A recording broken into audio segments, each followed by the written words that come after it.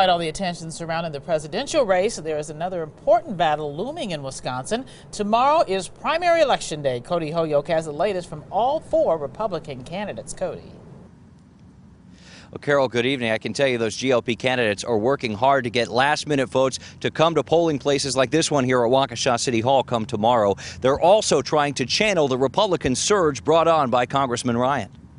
We have one day. Packing in some heavy-duty campaigning, candidates and their volunteers worked around the clock to reach as many voters as possible. It's going real well. I am thrilled. We've had people working throughout the state, getting the message out. Eric Hovde met with staffers who took a break from phone calls to welcome the candidate. For Mark Newman? Not far away, Mark Newman's supporters are constantly calling prospective constituents. Newman tells me he's gaining ground with conservatives, despite a distracting campaign season full of recalls and presidential surprises.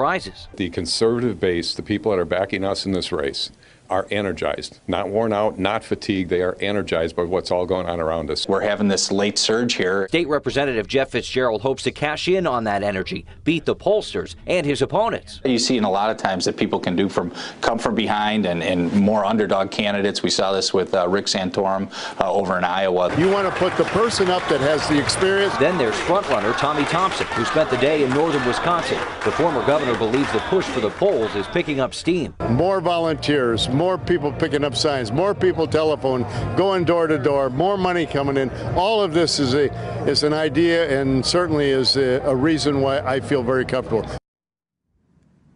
Candidates will be all over the state tomorrow. So will federal election observers sent in to make sure these elections go off without a hitch. On your side, live in Waukesha, Cody Holyoke, today's TMJ.